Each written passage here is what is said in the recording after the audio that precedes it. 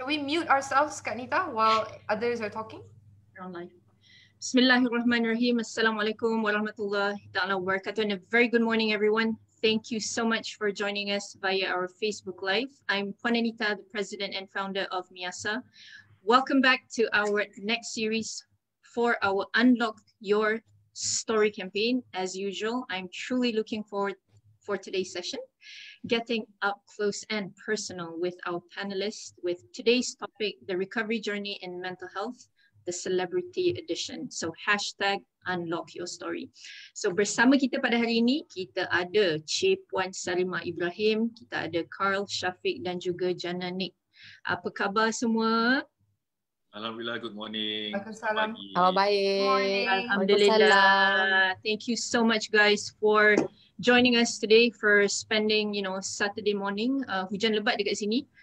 So very, very happy, very, very humbled and excited to have these three celebrities with us today. So hari ini sebenarnya buat makluman semua, kita punya sesi adalah sesi santai. So ini adalah sebuah sesi perkongsian. Kalau ada apa-apa soalan sepanjang sesi ini, boleh you can include it in our comment section on the Facebook Live, insyaAllah. Okay, so kepada anda yang baru mengikuti Miasa ataupun belum tahu tentang kempen ini, I would like to share a little bit. So the campaign is hashtag unlock your story, and ini sebenarnya adalah salah satu cara untuk kita menormalisasikan perbincangan tentang kesihatan mental, because we all know there is a lot of shame, there's a lot of fear attached to mental health, and especially mental health conditions kan. So we want to be able as much as possible to create awareness, and how better to create awareness if it's not via public figures. So hopefully through today's session dengan perkongsian Cik Puan Salimah, Carl Syafiq dan juga Jana Nick, anda semua tak rasa keseorangan, but we're not alone anyway in the first place. Dan kemudiannya kita dapat orang kata reach out for the help if needed, and hopefully to increase help seeking behavior. Jadi ini adalah objektif perbincangan kita hari ini, dan juga untuk reduce stigma. Jadi kepada anda yang berminat untuk join campaign Unlock Your Story ini, you can email us, three ways. You can email your video, you can email your audio or your story in not more than 400 words. Video dengan audio tidak lebih 4 minit, and we will share it across our social media, insyaAllah. Okay, jadi sebelum kita mulakan ni, I just want to say a little bit more.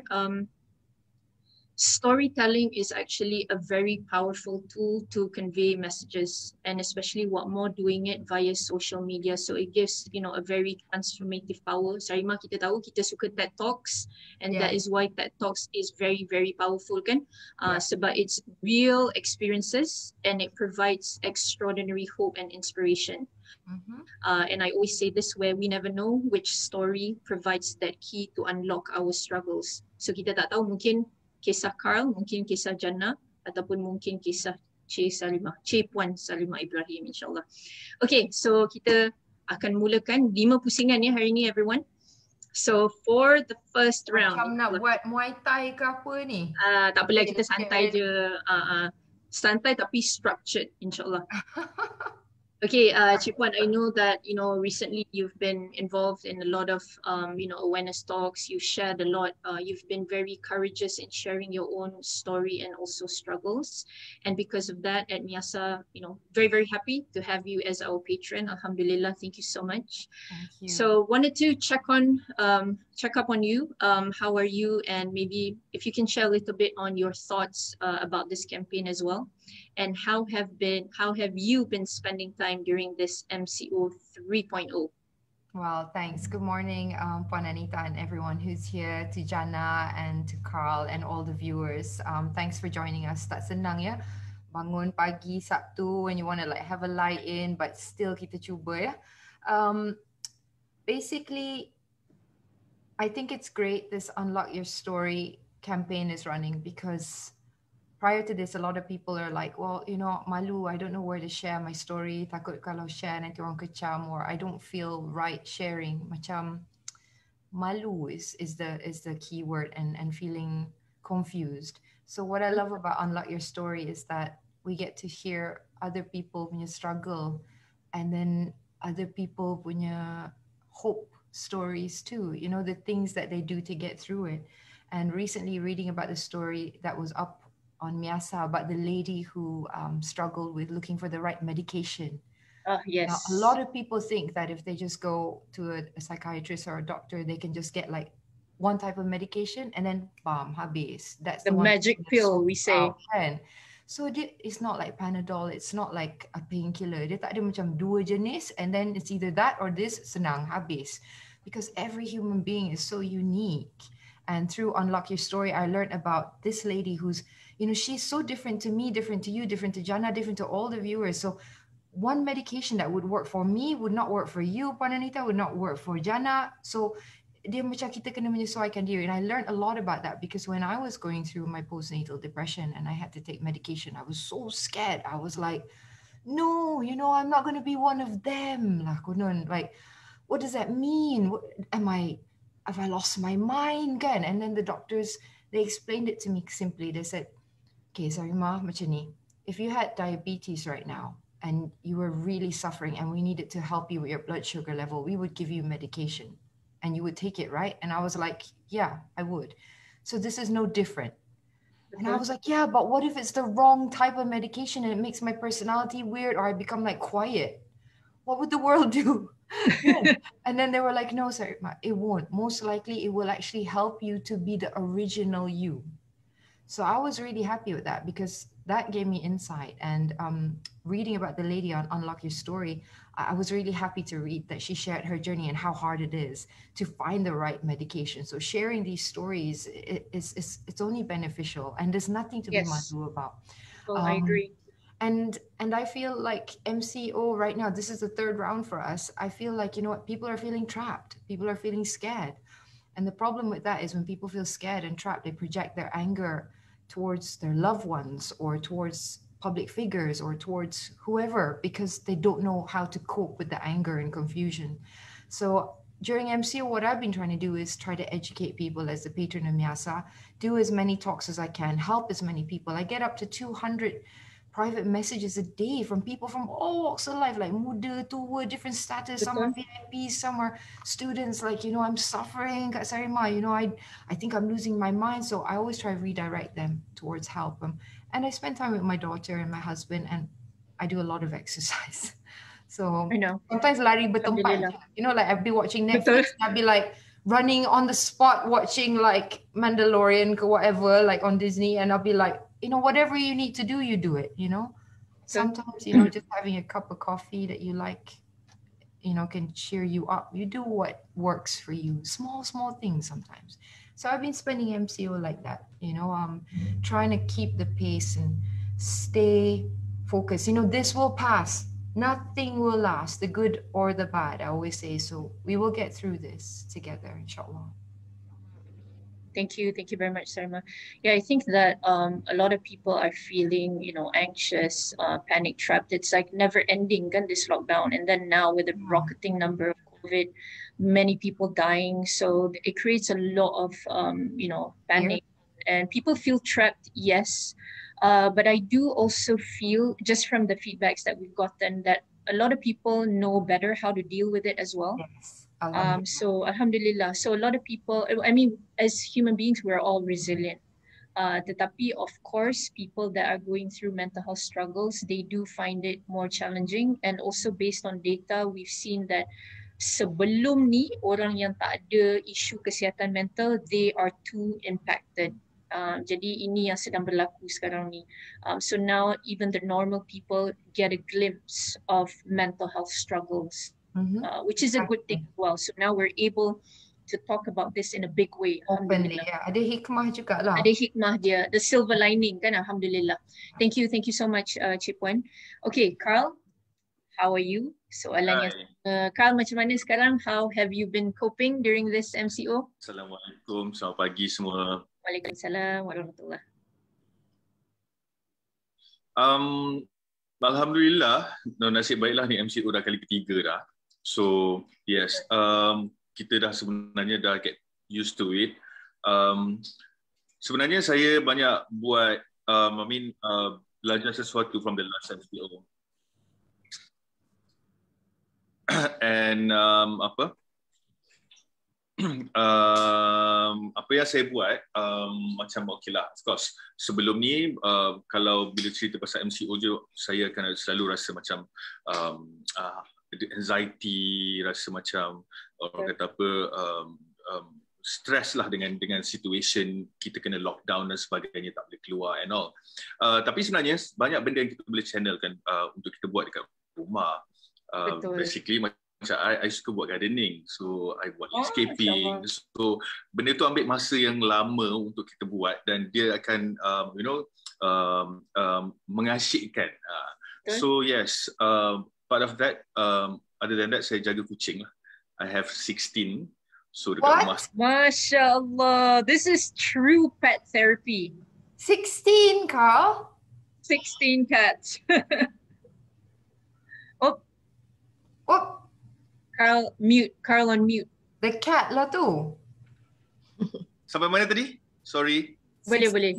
16 cat, 16 cats. Saya ada 16 kucing. So hari-hari saya ambil masa untuk menjaga kucing saya. Yalah, itu pun mengasyikkan juga sebab kita tak sedar apa yang kita, timing berjalan dan membuatkan kita distract from apa yang sepatutnya kita fikir yang bukan-bukan dan sebagainya lah. Dan selain daripada itu saya suka masak juga kat rumah. So kadang-kadang walaupun saya duduk berdua bertiga je, tapi saya masak banyak. Saya selalu akan macam tengah hari masak saya repeat makan. Tapi alhamdulillah lah, nasib baik tak naik sangat kan. Naik tu naik, tapi taklah badan yang besar sangat lah. Ya. Betul. Sado lah orang kata, sado je. Sado is okay.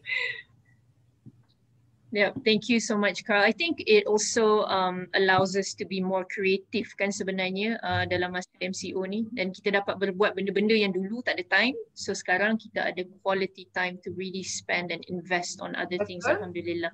Thank you so much, Carl. Okay, Jana, apa khabar? How have you been doing during this MCO? Macam mana? Jana sibuk buat apa sekarang? Hello semua, good morning. Morning. Sekarang kita baru je stop shooting sebab MCO lah kan. So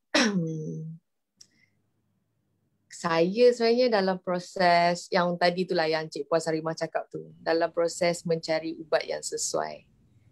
So dah ubat yang keempat, dah 4 kali tukar. So masih lagi belum sesuai. Sebab dia mungkin satu yang masalah bila kita kena kerja juga kan. So betul. Kerja kita memerlukan emosi.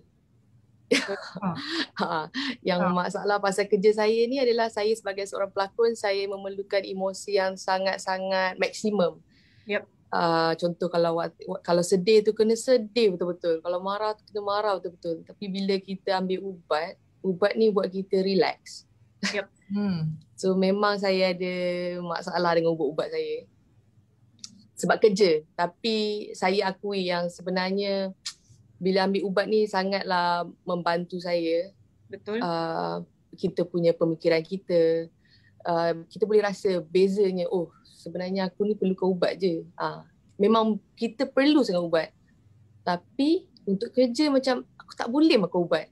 So saya masih dalam proses mencari-cari dan masih lagi saya belum betul-betul get over it, macam tak boleh, masih lagi dalam proses berjuang untuk diri sendiri. So kita tengoklah macam mana. It's not easy, Jana. Kalau you nak berlakon, I used to act as well, and berlakon without medication is hard enough. But dengan penambahan tu, I don't think you have a problem with the ubat. The ubat has a problem with your job. Itu masalah dia. Betul. Dengan nak ambil ubat pun ambil masa untuk for it to work on you as well. So you need to schedule it properly kan, daripada segi kalau bagi mengantuk kena ambil lebih awal supaya besok boleh fokus dengan baik dan sebagainya. So lebih kepada planning ahead lah kan Jana sebenarnya. Betul, sebab ubat tu di sini tadi aku buat kita mengantuk, ada yang mengantuk, ada yang tak mengantuk, ada yang akan buat pening satu hari sampai tak boleh bangun. Betul. So saya memang tengah masih mencari-cari lagi apa yang sesuai dengan kerja saya. So untuk viewers hari ni, kalau kalau mungkin ada yang masih dalam orang kata, mungkin saya boleh mewakili perasaan anda yang masih lagi confused dan masih lagi belum boleh lawan dengan penyakit ni sendiri, yang macam bila saya masa first time doktor bagi tahu yang saya ada bipolar, saya macam ya ke? Macam tu. Macam sampai sekarang pun macam aku ni bipolar sebenarnya macam tu. Masih macam tak boleh terima kenyataan. Itu ayat dia, macam tak boleh terima kenyataan. So sampai sekarang pun macam sebab kita rasa, tapi memang betul jumpalah doktor. Siapa-siapa yang ada rasa benda ni, sebab kalau you rasa problem tu datang dari you, sebab kita sebenarnya kita menyusahkan orang sekeliling kita, bukan menyusahkan, kita buat dia orang rasa tak best dengan kita, sebenarnya kita lah problem tu. So, tapi orang selalu fikir, kenapa aku bodoh, kenapa aku ni. Kita salahkan diri kita sampai kita rasa macam aku tak patut pada dekat dunia ni. Betul. Tapi yang sebenarnya the problem is in our brain, kan? Macam we have a chemical imbalance yang kita tak tahu sebenarnya. Penyakit mental ni memang betul-betul wujud, sama macam penyakit lain, macam demam, macam cancer, but you perlukan ubat. So bila you makan ubat baru you rasa beza kepala aku fikir macam tu. Yes, thank you very much, Jannah. I think this is such a good sharing from you as well. Dan Jannah, seperti saya katakan sebelum kita mula tadi kan, Jannah, it's so brave of you and it's so courageous of you, especially being a public figure kan, Cik Puan Sarimah dengan Carl, to actually come out at this phase pertama kita struggle dengan penyakit mental ni. Sebab saya dulu, Jannah, masa 8 tahun dulu when I was struggling, jangan cakap nak keluar rumah takut, duduk rumah seorang pun takut, nak berfungsi pun tak boleh, takut, panik, nak bernafas pun susah. And bernafas pun susah. Betul. Dan bayangkan, I don't know how you're doing it, Jannah. Exactly. I hope you can rest, because ubat dia susah nak how are you going to see the effectiveness kalau you tak relax? Because kalau you kena buat emosi yang sangat extreme, like as a pelakon, the ubat is supposed to help you balance your emotions. So kalau you paksa diri you terlalu sedih, terlalu marah, it's like, it's going contra to the medication. So that's really tough for you. But Sarimah, to be fair as well, production, things have to go on, kan? Of course. That's the thing. But you have to put your health first, I feel. That's something that life has to go on. But if Jannah, if you're struggling, you got to put your health first. And definitely. And inshallah, if production stop like now, this is the time to get to know yourself. Yes, and to get the help and the treatment. And we also have to realize that the treatment needs to be holistic, kan? Dia tak boleh makan ubat je, tapi Jannah tak rehat, tak tidur, tak makan dengan betul. You don't exercise, you don't take care of yourself, you don't do things that you like. So it has to be a holistic approach to your recovery. So insyaAllah, it will get better for you. Kita doakan sama-sama. Terima kasih, Jannah. InsyaAllah. Anyway, I salute dekat Jannah tau, sebab ni I ambil masa almost a year untuk dapatkan ubat, the right ubat for me yang sesuai, yang mana yang kiranya tak sesuai lah, maksudnya tak membuatkan I, because we are in the creative team. So of course bila kita ada ubat tertentu yang kita makan, kita akan membuatkan rasa macam slow, kan? Rasa macam very tak produktif. Right. So I talk to my doctor. So I cakap ubat ni tak sesuai dengan I, ubat ni tak sesuai dengan I. So keep on try and error, bagi ubat ni sampai ada satu masa yang I feel better. So dengan ubat tu pun walaupun dia punya tahap productivity tu tidak terlalu seperti dulu, tapi still dia membantu. So yes, journey untuk dapatkan ubat yang sesuai dengan kita pun ambil masa juga sebenarnya. Betul. So yes, I salute dengan Jannah, sebab like apa yang dia mention tadi tu, nak kerja dengan situation, you kena makan ubat dan membuatkan you rasa yalah, emotion dan sebagainya tu memang akan ada pada setiap orang. But hence benda itulah yang akan membuatkan kita get used to it and jadi lebih better dan better, insyaAllah. InsyaAllah. Thank you. get that, Jana and Carl, same. I mean, when I had my postnatal depression, there were like 4 events coming up, and some formal events, and I had to cancel a lot of them, and I rugi banyak juga. But I couldn't get up. I couldn't go out of the house. It's like menggeletar, sejuk, and like the thoughts were so weird in my head. It was like I was thinking about thinking. I don't know if you guys get what I mean about that. Oh yeah, definitely. You know that feeling? You're like thinking about yourself, thinking about yourself, thinking. Yes. Yeah. That is so scary. So when I got the right medication, alhamdulillah, I had it only for 6 months to deal with it. And then I did a lot of talk therapy. So I believe that a lot of talk therapy, spiritual therapy, alhamdulillah, dia cepatkan the healing. Betul. Alhamdulillah. Thank you so much, guys. Okay, I just wanted to share some figures. Go to round 2. If you guys watched it recently, kan, ada satu persidangan media by KKM, Kementerian Kesihatan Malaysia, di mana YB Datuk Seri Dr. Adham, our health minister, actually shared this. Can you imagine from January 1st till 21st of May this year?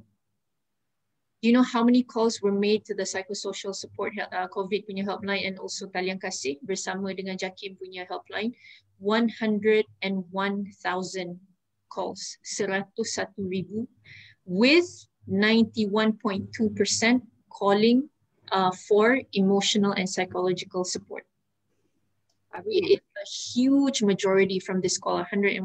And daripada sini kita boleh tengok this reflects the current situation of the mental health issues due to this pandemic of COVID-19. Due to this pandemic, obviously, and also the measures of the lockdown. Sebab banyak orang hilang pekerjaan, hilang orang tersayang, hilang punca pendapatan, creates a lot of panic. Orang takut, contracting the virus, takut orang tersayang kena virus dan sebagainya. So it creates a lot of distress.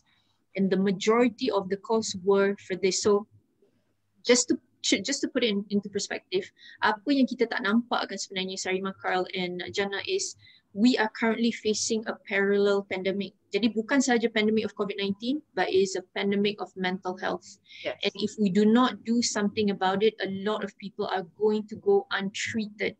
Sekarang ni pun ramai orang dah go untreated dah, especially in the community, right?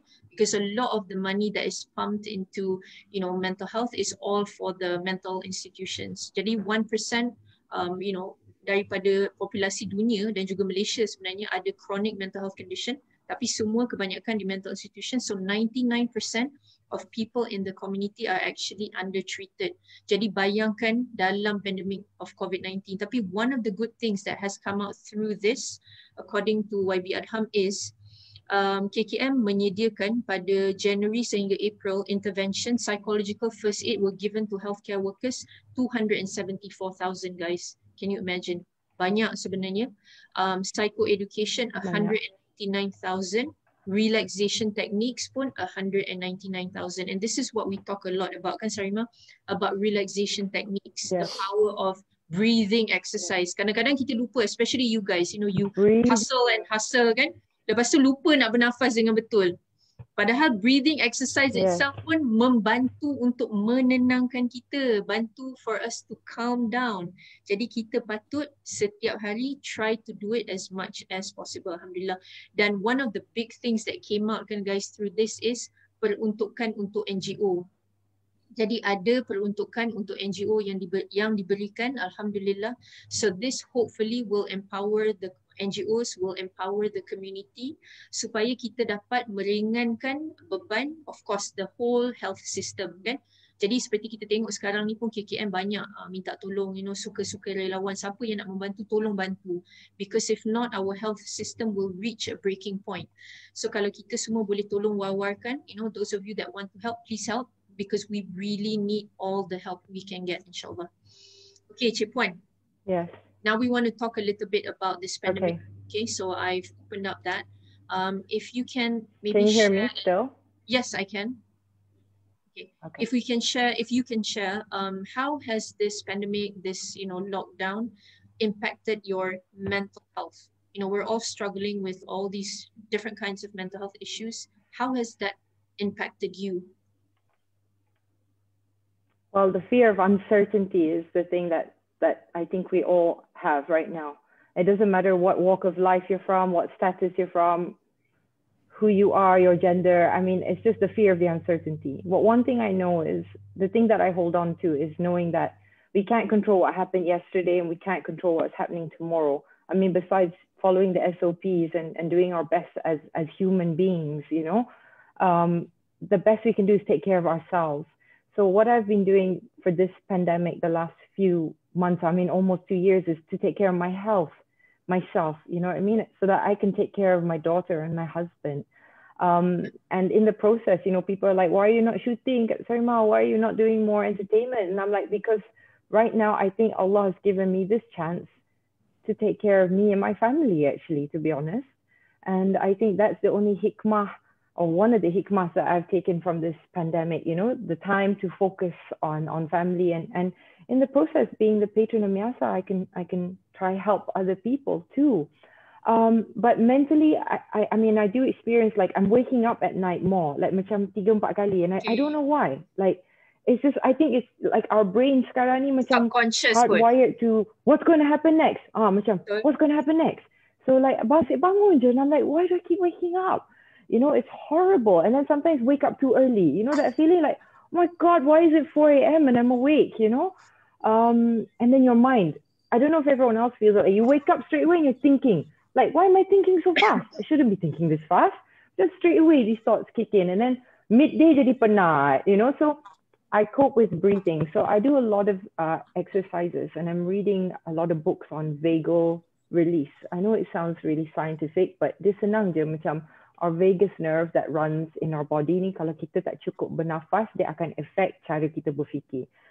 So I do a lot of like turning of the neck and deep breathing inside my diaphragm, and breathe into the nose and out through the nose. I do a lot of these exercises, maybe 7-8 times a day, like just to calm down, you know what I mean? Because when you're not breathing slow, your mind goes fast. Yep. And then when I feel too tired, I go for a jog. Just jog, dengar music, just listening to like The Weeknd and Post Malone, and like just running, like, you know, and eating well, trying not to binge eat. It's too easy to order food, so I'm trying to cook and whatnot, you know. I'm playing with my daughter and looking at her and thinking, hey, you know what? You know, this is just part of history that's going to pass, inshallah. Yes, inshallah. It's tough right now, but this is part of history that we are going through now. And it's tough. People are dying every day. It's hard when you look at the news, you know, you're like, between what's happening here and what's happening in Palestine, I'm like, I've been crying so much because I don't know where to cry more for. It's like so much tragedy is happening. But I always tell myself, you know, it happens for a reason, you know, and the test is on us. What are we going to do about it? Yes. You know, we are all here to be tested. So I'm like, okay, what can we do? Let's raise some money. Let's speak out for injustice, and let's follow the SOPs. And most important, let's take care of ourselves, because if you're not taking care of yourself, you're adding problems. So that's what I'm doing now. You know, it's not selfish to take care of yourself.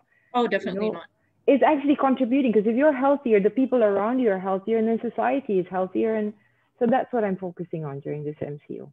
Alhamdulillah. You know, Sarimah, when you say all that, nampak tak kita sekarang ni bila ada penyakit mental ataupun isu kesihatan mental, we take care more of ourselves. We take care more of our health. Kalau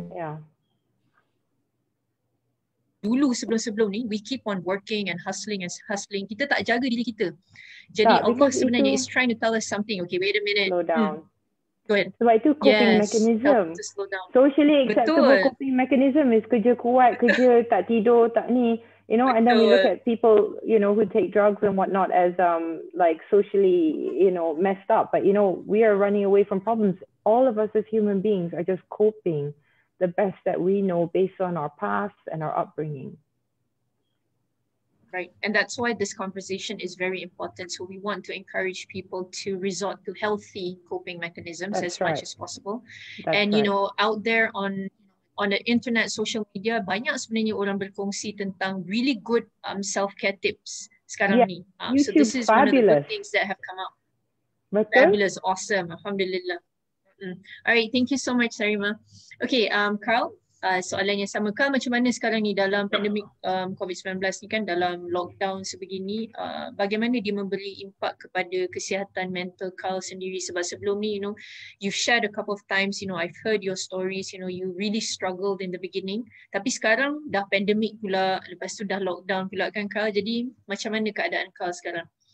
I can say Alhamdulillah, saya sebenarnya semakin hari semakin semakin okay. Masih lagi saya kena go through saya punya session with my doctor and kena selalu jumpa every month, kadang-kadang 3 minggu sekali untuk share dan untuk dia ambil tahu juga tentang macam mana my condition lah. As I said before, pandemic, walaupun kita lockdown, sebenarnya kita dah terbiasa dengan keadaan ini, sebenarnya dah setahun lebih dah. Alhamdulillah kita dah banyak belajar tentang macam mana nak handle dan juga menguruskan kita punya kehidupan seharian dalam keadaan lockdown, dalam keadaan pandemik, PKP dan sebagainya, dan juga menyesuaikan dirilah. Sebenarnya kita tak boleh mengharapkan yang keadaan akan menjadi normal dalam masa dekat cepat ataupun betul. Sebab kita sendiri pun tahu benda ni akan ambil masa yang lama, jadi kita sebenarnya kena ada inisiatif diri sendiri untuk belajar untuk menyesuaikan dirilah dalam tempoh yang panjang. So during lockdown macam ni, macam yang saya kata tadi, saya busykan diri dengan aktiviti, walaupun kita tak ada aktiviti seni di luar, tapi kita duduk kat rumah pun sebenarnya macam-macam benda yang kita boleh buat. Macam previously, last year saya started melukis balik. Masya-Allah.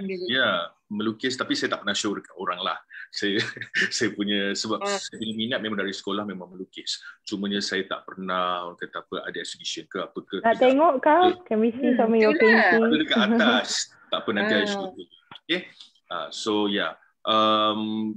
Kalau tidak pun macam kalau ikutkan, because I'm also in fashion industry punya business, so selalu saya melukis juga, sketching untuk baju dan sebagainya. So sebenarnya kita boleh polish diri kita untuk buat macam-macam benda lagi. Sebenarnya kadang-kadang kita tak tahu pun kita ada skills yang mungkin kita tak pernah develop, yang mungkin kita tak pernah buat, dan kita boleh develop benda itu sebenarnya during this time. Sebenarnya banyak orang kata blessing disguise lah sebenarnya, walaupun ada pandemik, walaupun ada lockdown dan sebagainya, sebenarnya banyak apa bahasa Melayunya hikmah, ya. Yang Mak Saleh ni kena bagi tahu. Itulah dia. Hikmah betul. Pandemik ni sebenarnya. Yes. Yang penting kita kena belajarlah untuk menyesuaikan diri kita dan juga adapt dengan situation tu. Ya, kalau kita keep on nak stress, kita keep on nak rasa macam tak sedap hati dan sebagainya, kita buat macam mana yang Kak Mam ajar tadi tu, Cik Puan ada ajar tadi, yang mana breathing exercise dan sebagainya. Mungkin sesiapa yang pernah go through session ataupun counselling dan sebagainya, kita tahu kan. Tapi untuk orang kat luar sana yang tak tahu, sebenarnya macam-macam yang kita boleh buat untuk melegakan diri kita sebenarnya. Salah satu dengan exercise dan sebagainya, apa yang Cik Puan Sarimah suggest tadilah. Macam saya suka berkebun petang-petang ataupun pukul 6 macam tu, saya dah start turun dekat saya punya laman dan potong pokok, seronok tau sebenarnya. Sebab macam-macam tau kau, melukis, berkebun, 16 kucing. Okay, itu dia rahsianya adalah always keep yourself busy. Jangan nak duduk termenung, melangut dan fikir, because benda tu yang akan membuatkan overthinking. Yes.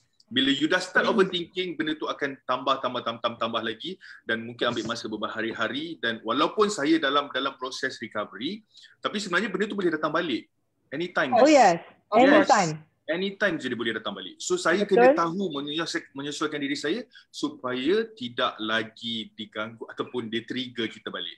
Atau pandai handle trigger tu lah. Kalau dia datang, kita macam okay, benda ni biasa dah, I can handle this.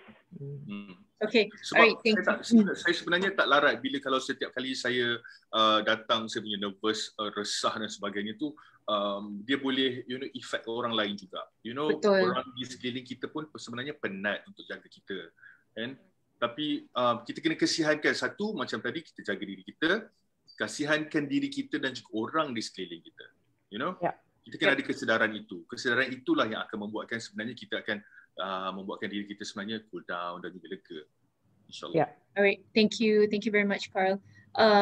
Carl, you know what is important as well, saya rasa untuk orang yang ada penyakit mental ni, di fasa awal tu mungkin tidak begitu mudah ya Carl untuk kita buat benda-benda lain. Kan kadang-kadang ada stigma, caregiver kata, you know, why don't you get up, you know, go jogging, go out, do something. Tapi kita sendiri pun energy dah tak ada ni, depleted all, none, we have none left.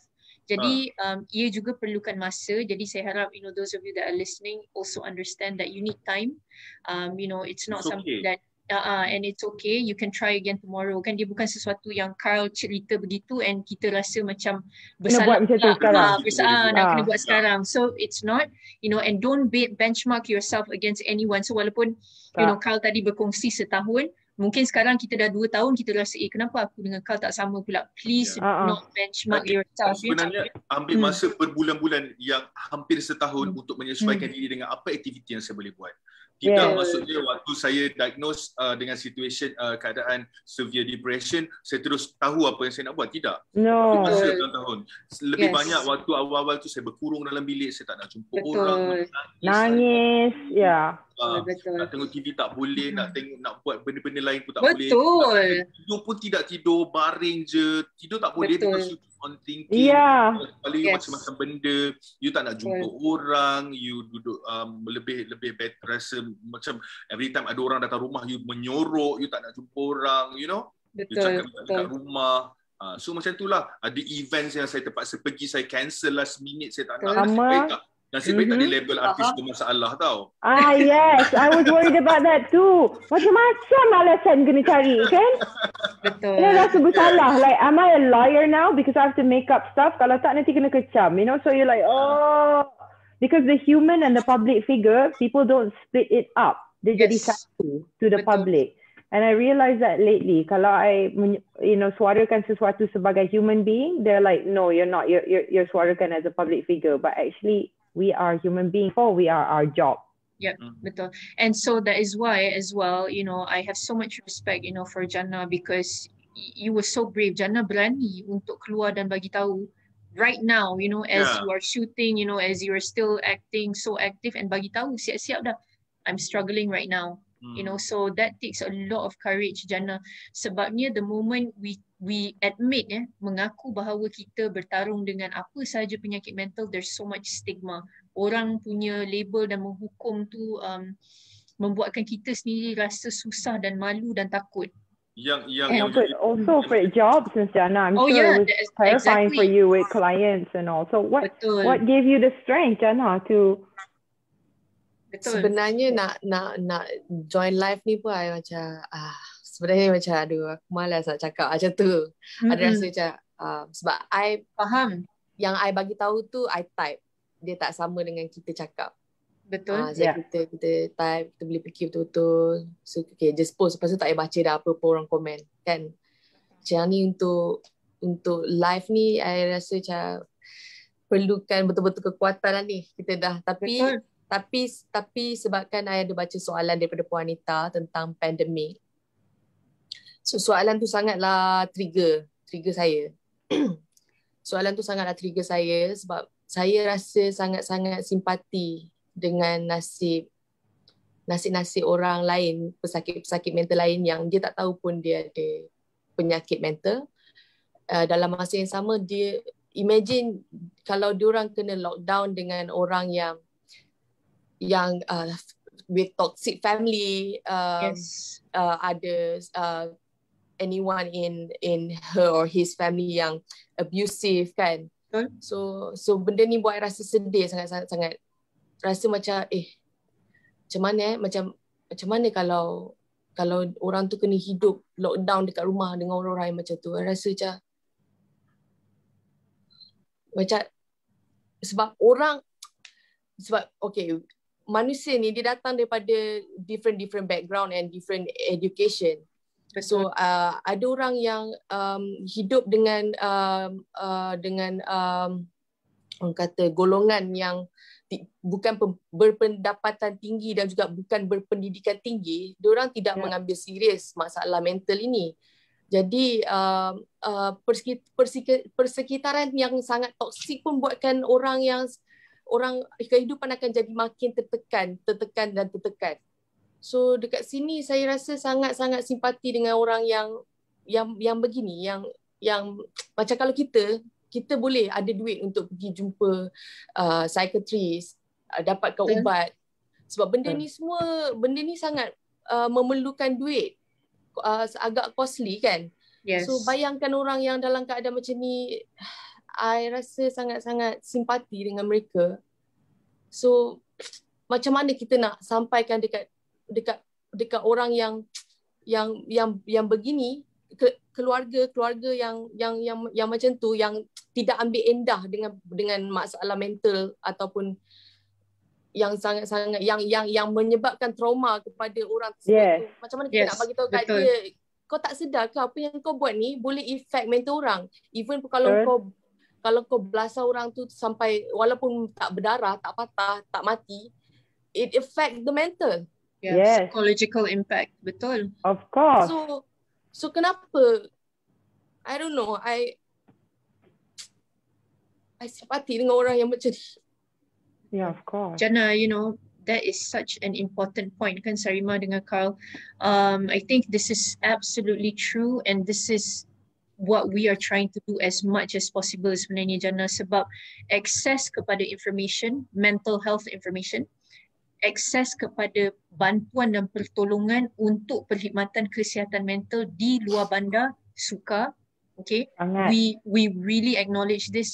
When I had this one talk kan baru ni Sarimah, one of the NGOs were telling me, Puan Anita, kalau kita sentiasa fokus kepada Selangor dengan wilayah, kita tak akan pernah nampak tentang luar bandar. Sebab KL, Selangor dengan wilayah tak sama dengan orang dekat Terengganu, Kelantan, Kedah, Perlis. Lain. Walaupun bandar, it's not the same. Because everyone is concentrating here. Everything is concentrated here tau. Betul. That is why kan Sarimah, being the patron of MIASA, just to give everyone some awareness as well, is rakan-rakan seperjuangan kami kan dekat Sabah, Sarawak selalu tanya kepada MIASA, Puan Anita, macam mana kami dekat sana nak jumpa terapis pun, ada berapa je satu Sarawak ni. Betul. Ada berapa kerat boleh kira dengan jari, dengan population yang besar, and Sabah has the highest, there is so prevalent orang yang ada penyakit mental. Jannah, this is such an important point. Tapi kami semua tengah cuba usahakan sebenarnya Jannah, dalam pandemic of COVID-19 ni lebih ramai. I think Sarimah kan, during this pandemic it has exposed kan sebenarnya a lot of, bukan kita nak cakap failure, tetapi kurangnya fokus kita kepada masyarakat B40, kepada masyarakat di gelandangan, kepada masyarakat di penjara, shelter homes dan sebagainya. Everybody deserves treatment. Yes. Everybody deserves. Exactly. Ia adalah hak semua individu. Semua individu mempunyai hak. Jadi healthy. Yes. And it is one of the SDG, salah satu Sustainable Development Goals, is the right to healthcare. Semua orang ada hak untuk mendapatkan perkhidmatan. Itu yang kita tengah cuba lakukan, and that is why, and Sarimah, this, where salah satu cara untuk MIASA dan rakan-rakan, our friends on the ground, is to provide free cost ataupun highly subsidized services for the B40 supaya dia dapat access services ni. Sebab kalau tak, macam Jannah cakap betul, orang yang ada duit boleh dapat akses, orang yang ada access to information lebih dibantu. Tapi bagaimana pula dengan orang-orang lain? The inequality of it all lah. Dia tak balance kan kat situ. Dia tak balance, betul. So this is what we really need to focus on as well. And I think what Jannah said just now, I really get it.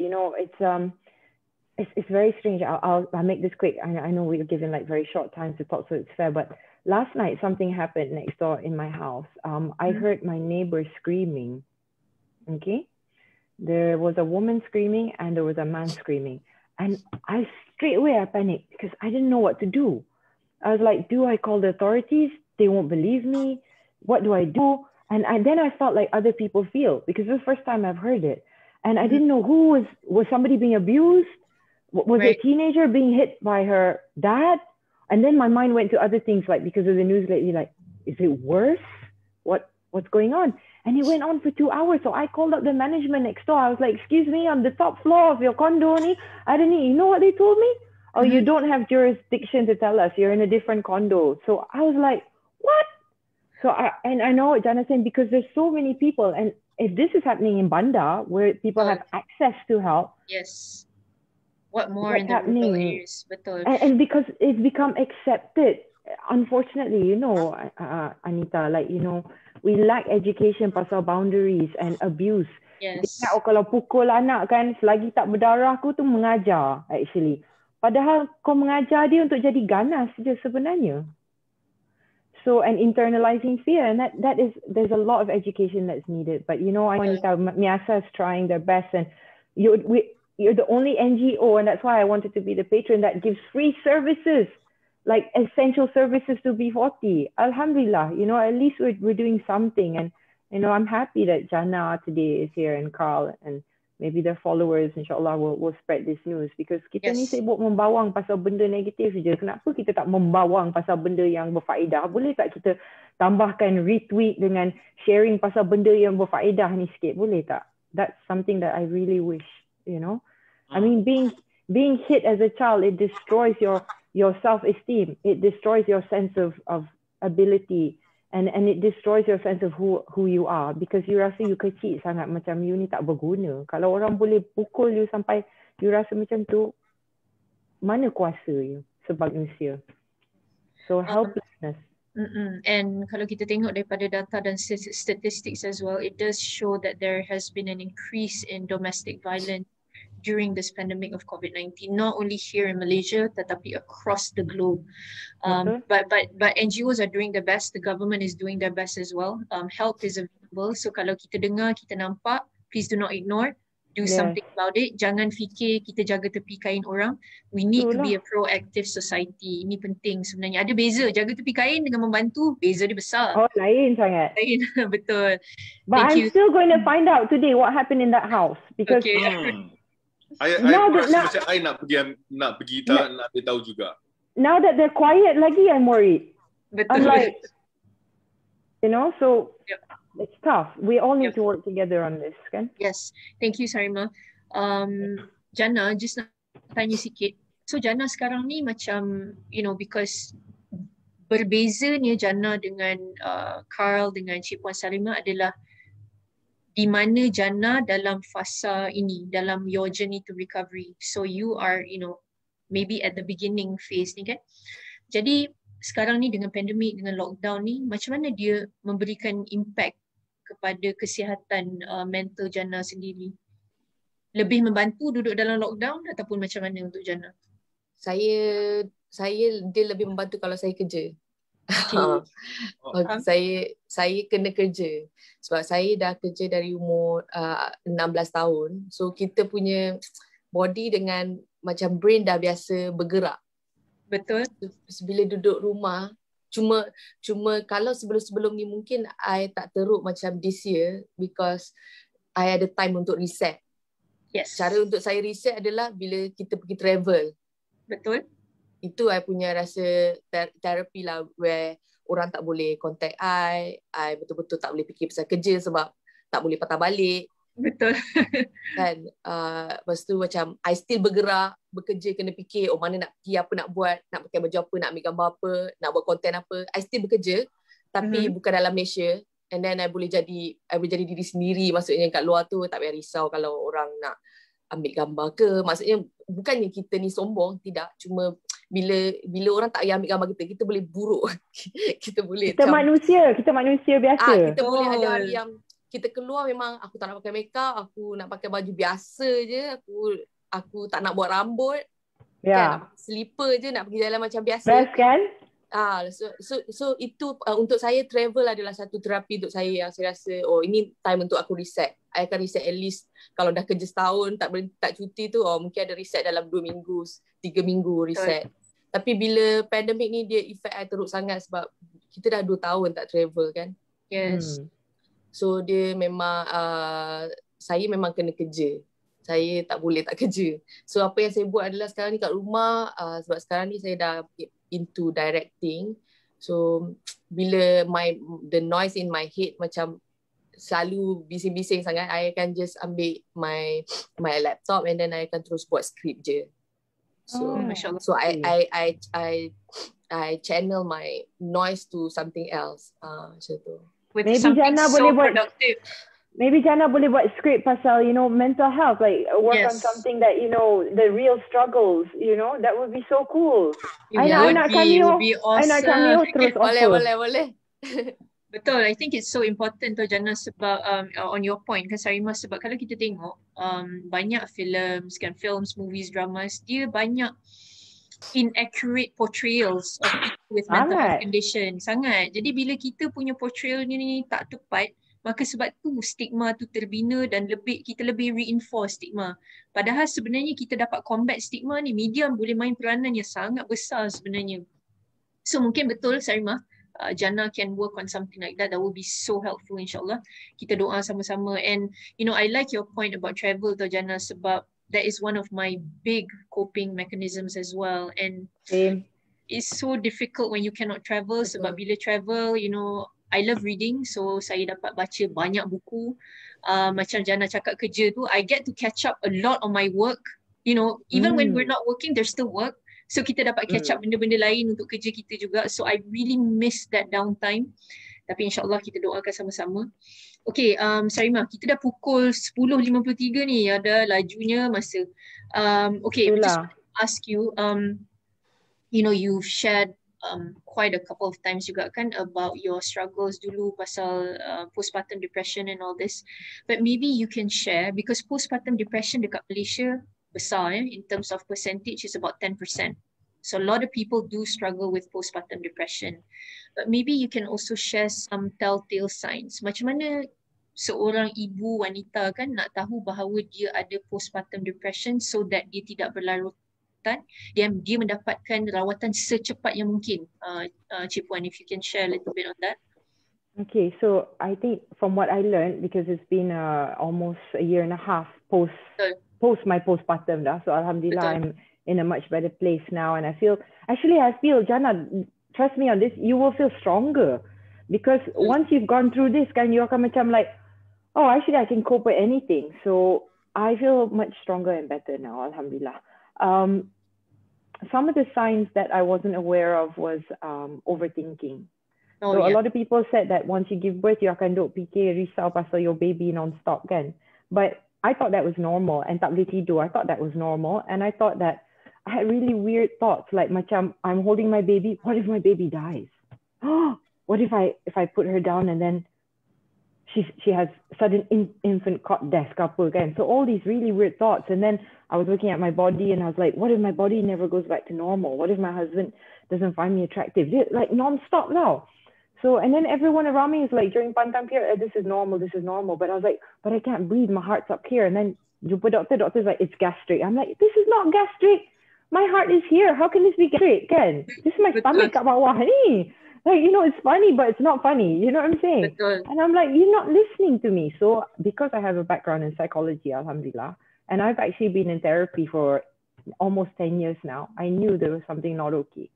Let me tell you something. Kalau you ada issue from your past that you haven't worked on sebelum ni, there's a higher increase that you can get postnatal depression, because benda yang terpendam tu dia akan keluar lepas anak you lahir.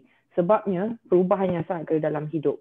Perubahan, and then kena adjust, dan badan dah jadi lain, semua dah jadi lain, your marriage dah jadi lain, and semua yang you simpan kat bawah, kat dalam terpendam tu, selalunya dia akan keluar. So for me, I was in therapy for 8 years before it happened, and I still had postnatal depression. So so many women out there are messaging me. So look for the signs like overthinking, thinking the worst, cannot sleep at all. Bukan sebab baby, bila baby tidur pun kita tak boleh tidur. You know, thinking the worst things are going to happen. Crying non-stop. I mean, some people will say it's hormonal imbalance. Yes, betul. But hormonal imbalance campur trauma dan isu dari you know, your past, combine together dengan perubahan hidup yang ketara. Oh my god, ini satu resipi, orang kata resipi yang sangat menakutkan, yang meletup. Okay, so Alhamdulillah, I had a husband that was very calm. Dia memang calm, and he helped me through it, and I have a therapist. And until today, I see my therapist once a week. So Carl's like every 2-3 weeks. for me, I started therapy before I even knew I had postnatal depression because I wanted to maintain my health, and I'm fortunate that I can see a therapist, alhamdulillah. But those are some of the signs. Go talk to your doctor, meet your GP. Actually, even though I know I have a therapist, I went to my GP first. Can you imagine? Because I was like, why is my heart rate so high? Kenapa tangan saya menggeletar? Why am I sweating so much? Ni kenapa ni? And so the doctor was like, I think Saima, you're suffering from anxiety right now. And I'm like, what? So terus jumpa therapist, and I had to take some medication to balance the brain, calm myself down.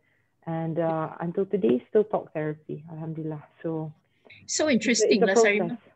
So interesting the point when you mentioned about seeing your GP. Sebabnya, based on data dekat Malaysia, there was this one research done by Health Systems Research bersama dengan MOH and Harvard University, di mana they found out that 49% of Malaysians actually see a GP as their first point of contact when they have a mental health issue. Sebenarnya, 49%. Yeah, and alhamdulillah, I was the same. When I met of course I went to see the psychiatrist, etc. Tapi I also went to see my GP, and let me tell you, my 2 GPs, they're so helpful. Exactly, my GP was excellent. Yes, diorang punya empathy levels are so high that once I come in, tengok muka diorang pun I dah rasa lega. Relax sikit.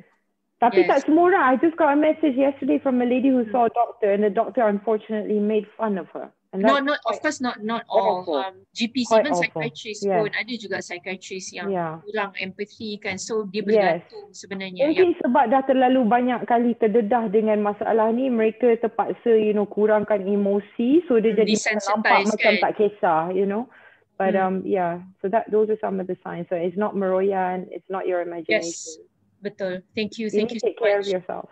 Yes, definitely. Thank you, Sarima. Especially for first-time moms kan, sebabnya kita first time jadi mak, tak tahu, tak reti kan. So when all these... I didn't know what was happening to me, and I know a lot of moms out there, they're going through it. And sambil breastfeed anak menangis. Betul. Sangat depressed, and then it's very tough for people. And I think one point that I wanted to add, Sarima, on what you just said is, okay, dia sebenarnya dia punya perbezaan tu, because you said about you thought it was normal kan? Yeah. That we're overthinking. Sebab sebenarnya apabila seorang ibu melahirkan anak, kita akan melalui, kita panggil postpartum blues juga, di mana kita akan rasa macam Sarimah tadi. Tapi perbezaannya adalah postpartum blues ni lepas minggu 2 minggu dia hilang. Tapi kalau it continues, then you know something is not right. Yeah, mine continued for like 3 months. And then I thought, oh my God, what's wrong with me? Is this because I'm an entertainer? So my mind macam terlebih ke apa? But no. Yes. Alhamdulillah, I got help. Alhamdulillah. Okay, thank you very much, Cik Puan, for sharing that. Okay, Carl, ni soalan penting ni, Carl. Mewakili, tu dia, mewakili the men, kan? Para kaum-kaum, lelaki, bapa, it doesn't matter lah. You have been very open, kan, Carl? Lepas, you went through ataupun you crossed over to your recovery. Carl secara terbuka bercerita tentang your mental health struggles, your depression dan sebagainya. Jadi kita dekat sini kita nak faham Carl, macam mana Carl, what encourages you, what made you brave to share about this? Sebab dia stigma ni, kesihatan mental, penyakit mental ni adalah stigma tinggi. Tambahan lagi pula men's mental health, lagilah stigma tinggi. Bayangkan UK kena buat campaign ni. Prince, had to do a campaign. Yes, to do a Heads Together campaign nationwide. Talk about men's mental health. Dan di sini Carl secara tenang bercerita tentang penyakit mental. Adakah Carl tak rasa ataupun you didn't cave to stigma? Jadi apa yang buat Carl berani, Carl, sebenarnya, kalau Carl boleh kongsi, insyaAllah. Okay, first of all, pasal kita kena ada understanding tu tau. So bila saya sendiri dah betul-betul faham tentang apa tu mental health punya isu, so saya ada rasa kasihankan dekat orang dekat luar sana yang mungkin ada masalah yang sama tapi tak tahu macam mana nak reach out. Yang selalu mungkin simpan saja, dan family, kawan-kawan, surrounding dia pun tak tahu macam mana nak buat dengan dia, dan tak tahu itu adalah mental health issue yang dia alami. So bagi saya it's important untuk semua orang tahu, dan awareness, kena ada awareness pasal mental health. Because banyak benda yang ramai orang yang kita boleh selamatkan sebenarnya. You know, benda ni jangan dibiarkan terlalu lama. Macam saya didiagnose pada tahun 2019 sebelum COVID lagi. Masa tu sebenarnya saya memang tak ready untuk bercakap dengan sesiapa pun. Saya memang banyak mendiamkan diri sahaja. Tetapi towards my therapy, memang beberapa banyak terapi yang saya pergi. Dan saya discuss, sampaikan dia boleh membuatkan saya punya confidence level tu sedikit gain lah, naik sedikit. So waktu itu bila saya berbincang dengan saya punya therapist, should I do this? Because kalau saya rasa benda tu boleh membuatkan saya feel good dan juga mungkin membantu emosi saya setiap kali saya ada rasa tak senang dan sebagainya, mungkin perkara itu boleh membuatkan saya rasa better. So yes, alhamdulillah memang every time saya ada rasa untuk membantu orang lain, saya rasa better dan saya rasa bukan nak menunjukkan kita pandai, tidak. Sebenarnya kerana kita tahu struggle dia macam mana, kita tahu berat dan juga keperitan dan sakitnya tu macam mana. Yang susah nak explain. Orang tak tahu sebenarnya macam mana kita nak explain ke orang. All this while, dari kecil sampai ke besar, mungkin kita dah pernah go through ataupun kita pernah nampak situation yang mungkin macam tadi kan, kita dekat kampung. Ada orang yang treat orang yang ada mental health issue ni dan mengatakan dia tu tak berapa betul dan sebagainya. Yang dikurung dalam rumah dan sebagainya, tak bagi jumpa kerana malu, stigma. Family tu tak nak orang kata anaknya tak okey. So sampai bila benda tu nak berlangsung, I faham. I tahu dalam situation sekarang ni pun, zaman sekarang ni pun masih ada benda tu sebenarnya. Cumanya mungkin mereka tidak terdedah kepada talk macam ni, tidak tahu macam mana cara untuk pergi reach out dan sebagainya. So yes, dengan kuasa yang kita ada, social media dan sebagainya, saya menganggap ini adalah peluang terbaik untuk kita reach out dan juga bantu sesiapa yang ada yang mungkin tidak tahu macam mana nak share. Alhamdulillah, saya menerima banyak message dan juga DM dan sebagainya yang meminta bantuan dan juga tanya pendapat dengan saya apa yang perlu mereka lakukan. Ada ibu, ada remaja, ada lebih kurang usia saya dan sebagainya, kena buang kerja setahun, tak tahu nak buat apa. Pergi minta kerja lain tak dapat dengan situation macam sekarang ni.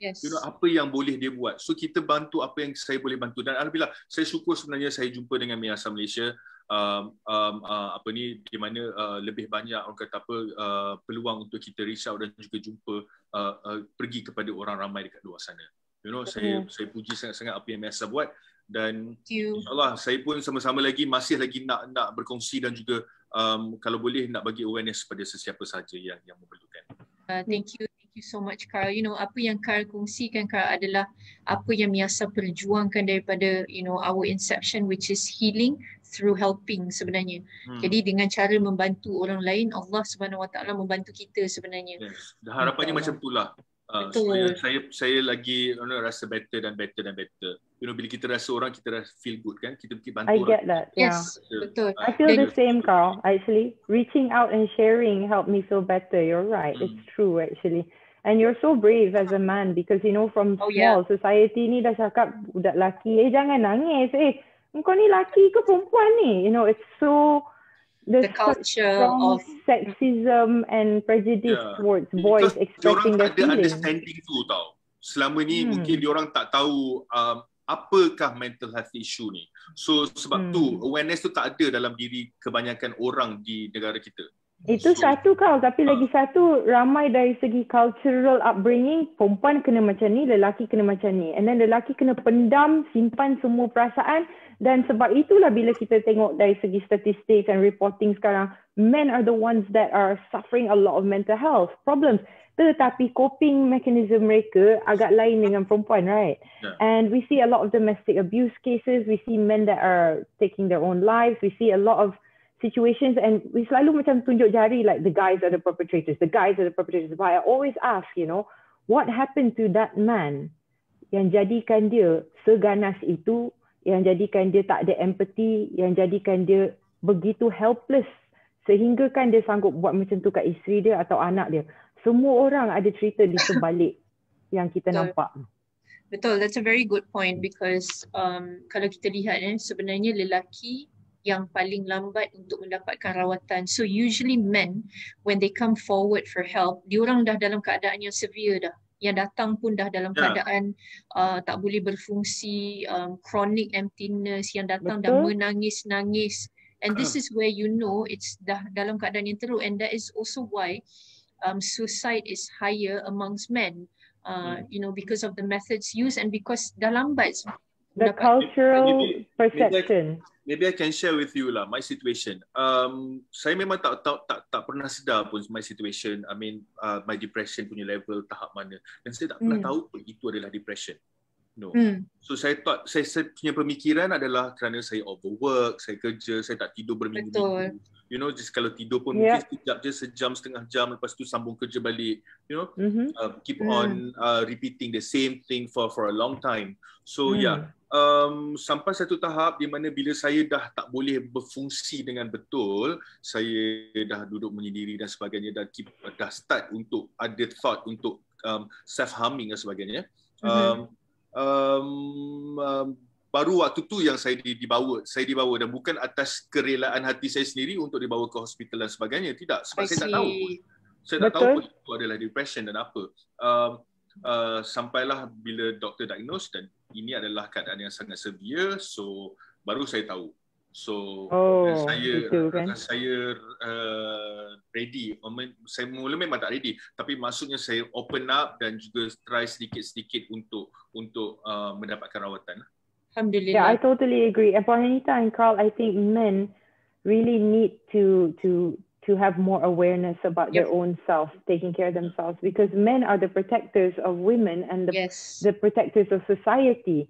So, you know, most wars are created by men. Most crimes, we would say, are created by men if we look at stats. But why? The question is why. So what do we do to turn things around so that men can cope with their feelings differently instead of lashing out on the world and their wives and children, etc. We need to normalize mental health amongst men. Alhamdulillah, mungkin Carl ni pemangkin boleh bantu yang lain, insyaAllah, Carl.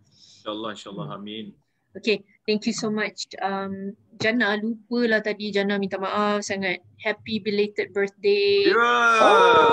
Panjang umur, mudah rezeki. Amin. Amin. Okay, alright. Okay, Jannah nak tanya.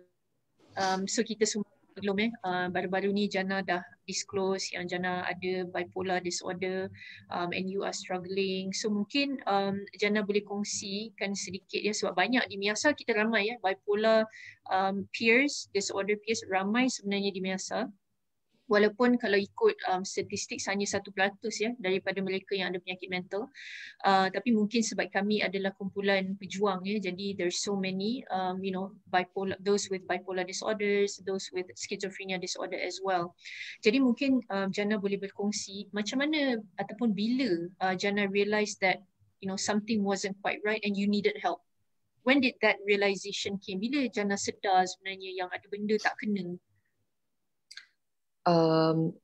Selalunya sebab I dulu kalau nak kata dari segi depression, traumatized semua tu daripada sekolah lah kan, daripada kecil. Tapi kita tak rasa benda tu serius kan, sebab kita kecil tak tahu apa-apa kan. Betul. Semua rasa macam dah tak nak hidup semua tu kan. Tapi bila kita bila dah lama macam ni, bila kita dah happy untuk saya kan, macam masa saya membesar tu, saya still macam keep on macam finding excuses, macam aku rasa macam ni mungkin sebab aku belum dapat apa aku nak. Aku rasa macam I macam selalu salahkan diri sendiri, macam kenapa aku rasa macam ni, mungkin sebab kenapa aku rasa tak best ni, kenapa orang treat aku macam ni, kenapa orang buat aku macam ni. I selalu salahkan diri sendiri dulu. Sampailah satu tahap yang kita rasa macam aku dah tak ada benda dah untuk aku salahkan diri aku sendiri. Faham tak? Macam aku dah sepatutnya di tahap sekarang ni aku patut rasa bersyukur. Gembira. Sebab aku happy dengan apa yang aku ada. Tapi kenapa rasa macam ni kan? So dia bukan hanya rasa tau. Yang orang masalah stigma masyarakat ni, dia cuma macam orang lain pun sedih juga. Betul. Orang lain pun tertekan juga. Orang lain lagi teruk daripada kau, tak ada duit.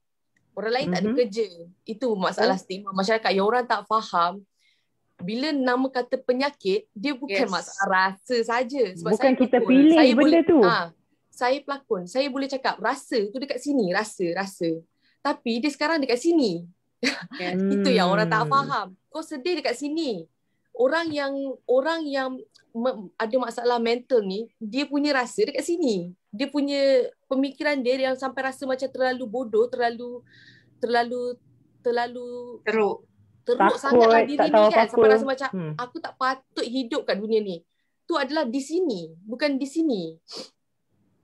So apa yang buatkan saya betul-betul saya rasa saya kena pergi jumpa doktor adalah mungkin saya mungkin sebenarnya penyakit mental ni dah lama, tapi dia semakin lama dia semakin teruk kalau kita tak dapatkan rawatan.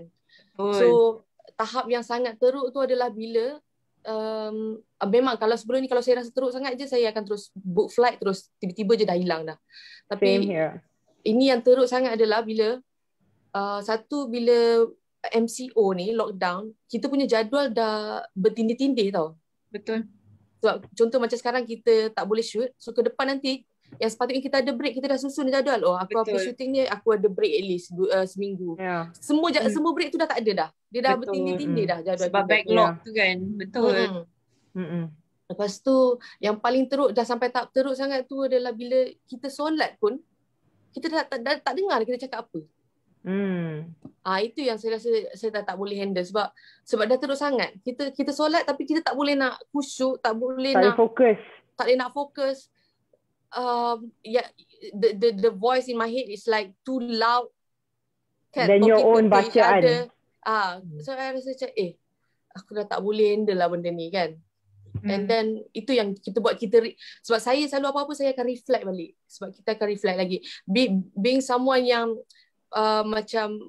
bukan orang yang sempurna, bukan lahir daripada keluarga yang sempurna, buatkan saya selalu sentiasa berfikir, cuba untuk memahami, cuba untuk muhasabah yang macam kenapa aku macam ni mungkin sebab macam ni, kenapa aku macam ni so kita selalu reflect diri kita, reflect and then kita cuba untuk faham orang lain, kenapa orang tu macam tu mungkin sebab dia keluarga dia macam tu, orang treat dia macam tu. Kita cuba nak faham orang lain kan. Saya tak pernah pun rasa sensitif dengan pengguna-pengguna social media yang macam yang maki-maki kita, yang kaki bash, keyboard warrior semua tu. Saya tak pernah rasa benci dengan diorang. Sebab kadang-kadang saya rasa kesian. Saya selalu rasa kesian. Bila diorang komen benda negatif kat saya rasa kesian dekat diorang. Saya rasa macam dia ni mesti tak happy kan.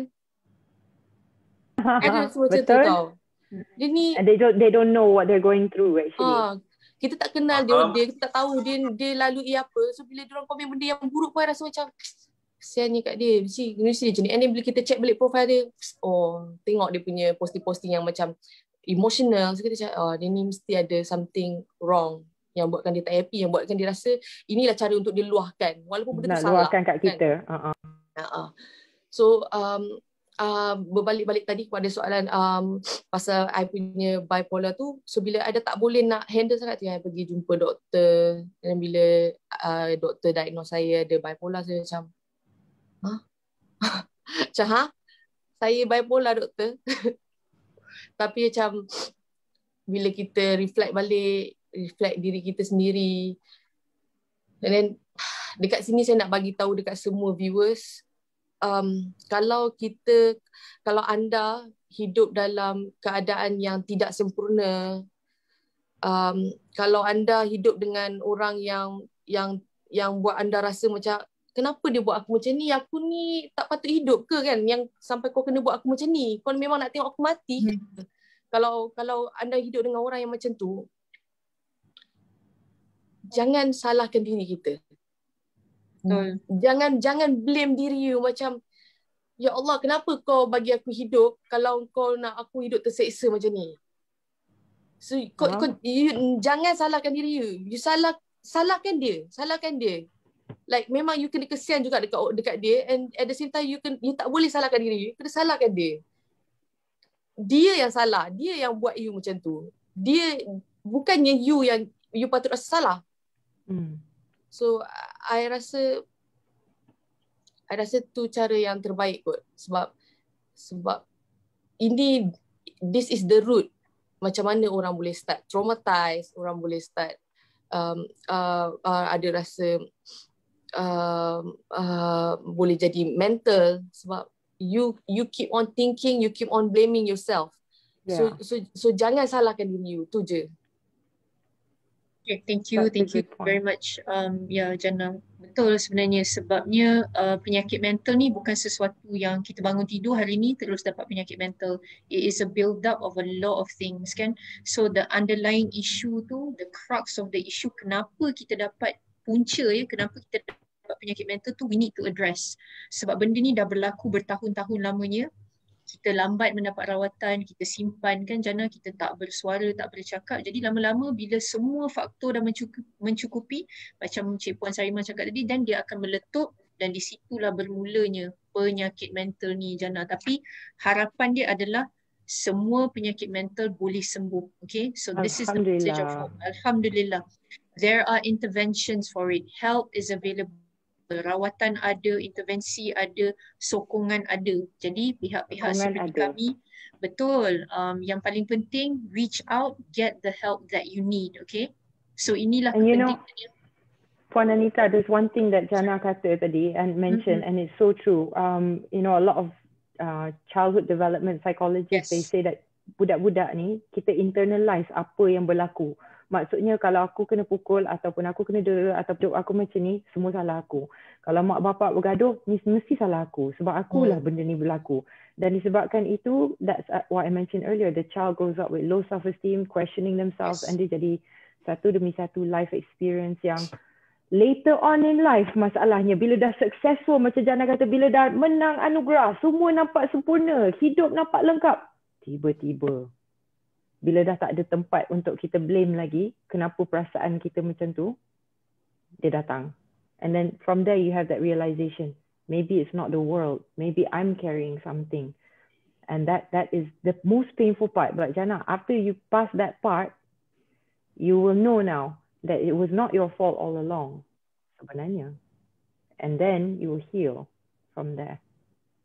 But that's also the thing kan, Cik Puan, when it happens that this is the reason why a lot of children, a lot of teens that grow up in such a way that then when they go through the psychological challenges, they keep it to themselves. Sebab diorang dah blame diri diorang.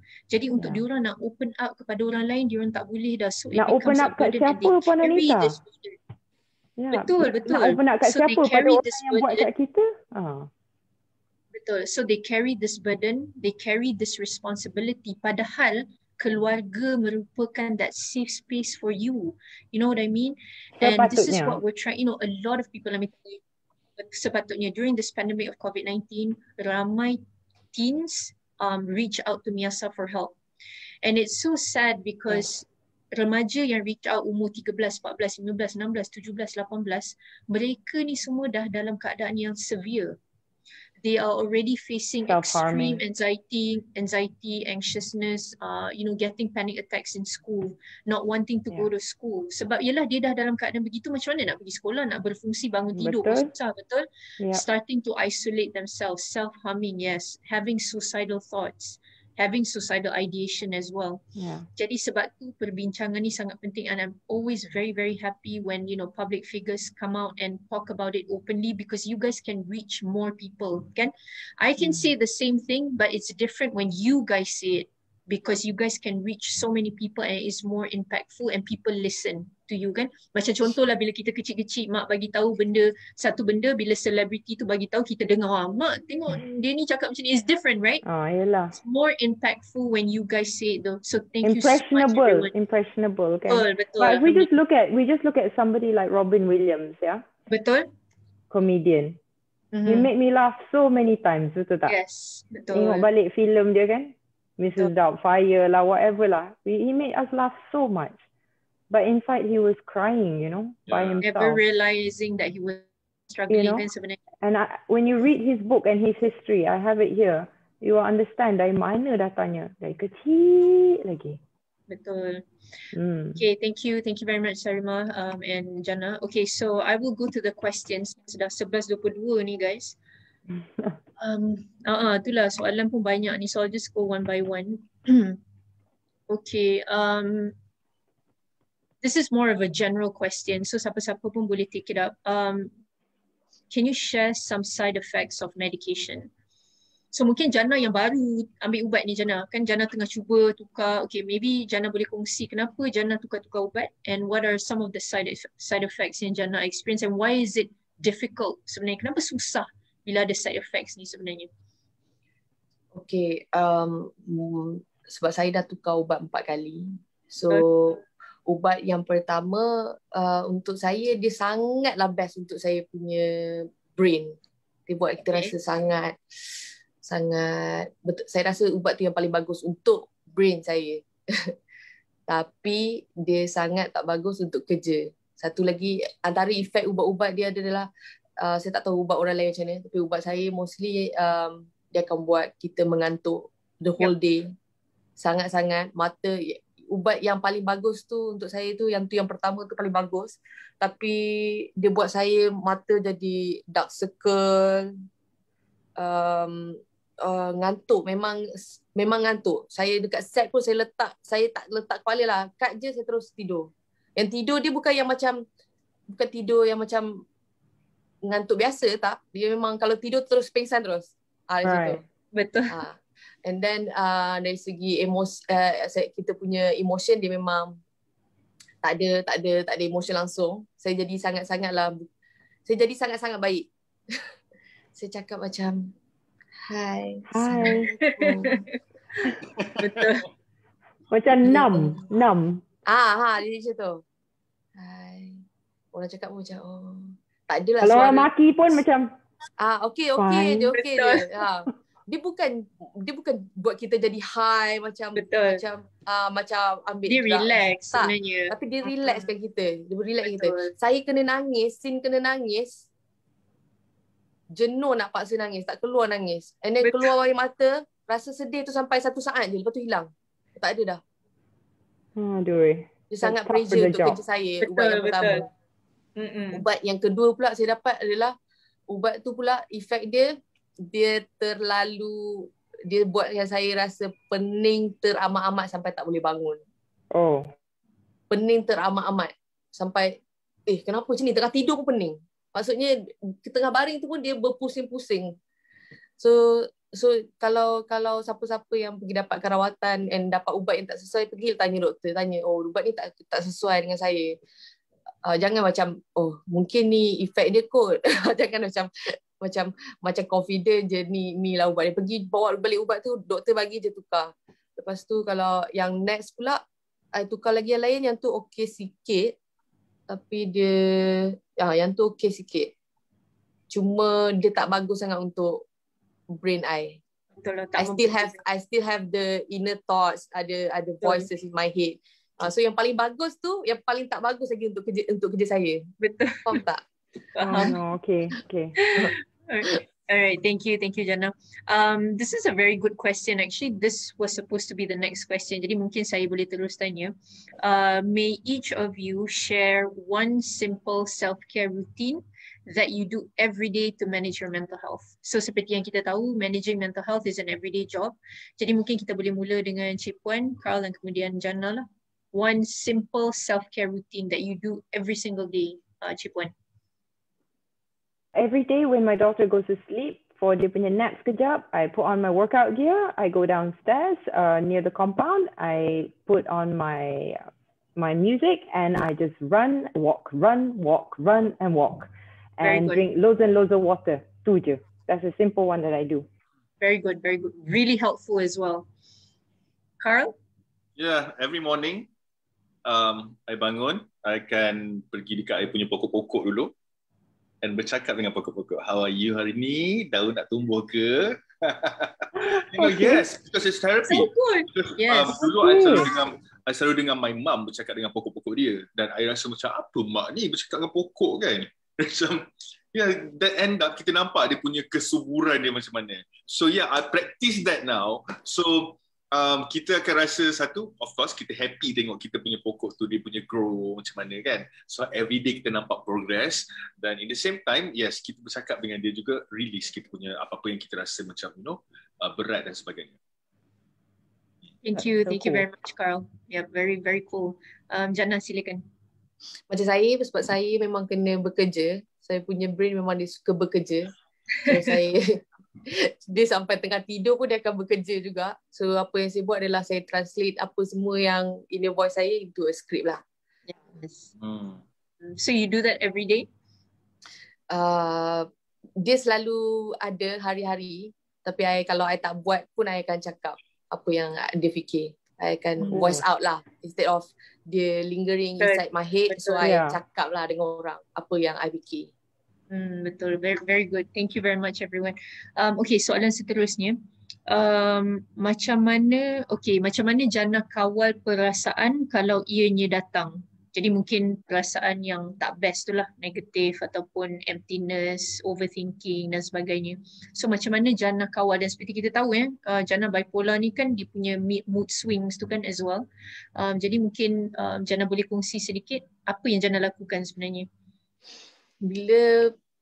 Bila saya dalam keadaan kritikal, saya akan jadi jahat dengan orang yang saya sayang. Orang yang dekat-dekat. Tapi bukan jahat-jahat macam, maksud jahat tu adalah kita tak sedar yang kita ni sebenarnya jadi kasar dengan orang tu. Sebab kita dah tak fikir perasaan orang tu kan. So cara saya dari dulu adalah, kalau saya tak boleh ada dalam situasi tu, saya tak akan ada dalam situasi tu. Saya akan pergi. Saya akan drive lah mana-mana, pergi jauh. I tahu ada orang akan rasa macam, lagi bahaya kalau dia pergi jauh-jauh. Tapi untuk saya punya, for my own mental health adalah, tolonglah jangan kacau aku, biar aku pergi jauh-jauh sikit. Macam tu. Biar I pergi relax, tenang, sebab kalau saya tak nak ada dalam situasi tu, saya tak nak ada dalam situasi tu. Itu masalah saya. Macam tu. So, orang sekeliling kena faham yang jangan force orang tu bila dia tak nak ada kat situ. So, you're scared that you say the thing you regret kan, Jannah? Kan? Takut tercakap benda yang kita regret nanti. Betul. Sebab bila kita dalam keadaan tu, kita dah cakap tak berfikir tau. Sebab tu dia better jangan ada siapa-siapa lah. Sebab dia takut sakitkan hati orang kan. Well Jannah, it happened to me juga. Macam masa awal-awal dulu, let's say kalau orang yang tahu saya punya situation, mostly my family and my good friend yang akan tanya macam mana, are you okay hari ni? Benda tu kan, question tu yang paling saya tak suka. You know? Dia macam benda tu yang akan membuatkan sometimes dia akan trigger untuk kita lagi teruk. Kata okay kita hari ni, okay kita apa nak buat hari ni, jom kita pergi, dia nampak terlalu concern pasal kita.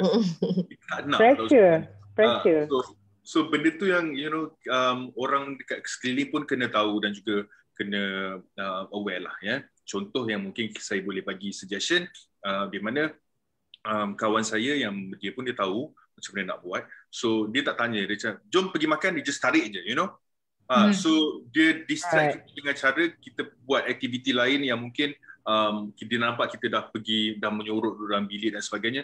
Dia terus bawa yes. Masa tu belum COVID lagi, so ada my friend yang bawa I pergi Melaka lah, bawa pergi just day trip. Yang mungkin boleh distract kita dan juga buatkan kita keep your mind occupied dengan benda yang positif sikit lah. Tapi tak memaksa, tak ada pressure, tak suruh you berfikir kan pasal benda tu. Yes. So kalau boleh sesiapa yang tengok ni, kalau ada family ataupun orang rapat you yang ada keadaan macam tu, instead of you pergi tanya you okay ke apa ke, just buat je benda-benda yang mungkin boleh distract dia punya pemikiran. Kalau tanya Puan Anita, untuk mungkin soalan ni ditanya oleh orang yang mungkin ada family members dia yang dia nak tolong kan, dia tak tahu macam mana kan. Just be there. Yes. Hug them. Jangan question, jangan tanya, jangan share your own experience. It's not the same. Betul. Tak boleh cakap macam itu lagi lah macam Everyone's life kenapa is kau different. sedih? Kalau kau tahu tak dulu aku pernah lagi teruk rasa macam kau jangan macam tu. Betul. Dialog aku pernah lagi teruk is quite perik kan? Itu memang rasa macam kau belah boleh tak? Macam tu. Tolonglah jangan cakap apa-apa, just be there, listen to her. They just need someone to listen and be there. That's all. Yes. Okay, bila dia dah start open up, sebab orang macam kita ni nak open up susah sangat. So bila kita dah open up, kau don't cut them off. Yeah. And belittle dia punya experience macam, why are you like this? You should be happy. You should. Perkataan should ni memang itu yang buat kita rasa macam sebab tu aku rasa bila apa-apa jadi biar aku pergi mana-mana seorang je. Sebab takkan ada orang faham. Yeah. That's why we seek out professionals, because the people around us sebenarnya diorang susah nak duduk dan mendengar. Agak susah untuk diorang terima bila dia tengok kita suffering juga. Tapi most of them saya rasa dia lebih rasa macam nak jadi superhero, penyelamat yang betul. Tapi I think what is important is sebab di Miasa kita juga banyak berbincang dengan ahli keluarga, rakan sahabat caregivers, dan actually many and most of them feel very helpless. Diorang tidak faham penyakit mental, kurang ilmu. Jadi mereka punya niat nak membantu, tetapi mereka they don't realize yang cara diorang membantu tu sebenarnya memburukkan lagi keadaan. Jadi sebab tu kita juga sebagai seorang yang pernah normal dulu, untuk memberikan peluang dan ruang untuk mereka juga. Jadi kalau kita boleh berkongsi, it will really help. To provide the insights is very, very helpful. And in Miasa, what we always try to say to the caregivers adalah, do not advise, use short sentences. And macam Jannah cakap tadi betul, be there and support. Kalau kita tak faham, kalau kita kurang ilmu, kita belajar. Kalau kita tak ada waktu untuk belajar, kita support in other ways. Jadi macam Carl cakap tadi, bawa pergi mana-mana, pergi beli makan untuk kita ke, do other things to help support. Dan just by saying to the person ataupun just by being there for the person, dan tak perlu berkata apa-apa, sudah cukup dan sangat membantu sebenarnya. And I really concur Jannah dengan you. Hugs very helpful guys. So kalau kita boleh, touch and hugs are very, very helpful. Dan dalam zaman SOP ni susah, tetapi kalau kita yang halal duduk dalam keluarga, jangan jadikan alasan, I'm sorry I had to hug her because I'm feeling it right now, so come here. So this is very, very important. And of course to validate the experience and the emotions, the struggles of the person. Macam Jannah cakap tadi, bila kita berkongsi, orang tu pula yang lebih nak berkongsi. Don't do this guys, okay? Listen with empathy, listen with compassion and kindness. Listen to understand, not to judge and not to advise. Okay, ni sangat-sangat penting sebenarnya. Thank you so much everyone. Dah 11.35, so I would really need to go to the last question. Okay, Sarimah, Cik Puan, Carl dan juga Jannah. Seperti biasa, dalam apa jua program yang kami lakukan, we want to provide a message of hope. Kita nak memberikan kata-kata harapan, kita nak memberikan orang jalan keluar insyaAllah. Jadi mungkin Cik Puan boleh mula, maybe if you can share a message of hope to those that are struggling, or even to the caregivers, insyaAllah. Okay, well, I just want to close it by saying we are all human beings.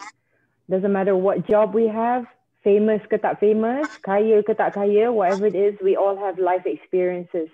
And your life experiences are different to mine and mine to yours. So we cannot compare each other's experiences and we cannot assume. So if you want to understand somebody who has a mental health condition ke apa, bertanya soalan. Jangan menganggap, jangan menganggap bahawa kita faham, bahawa kita understand orang tu until we've actually talked to them properly, understood their story. I believe that reaching out is great, but be careful who you reach out to. Make sure there are people you trust, and what you express about yourself. Take care of yourself and your privacy. Reach out, but also be careful with yourself. Value yourself.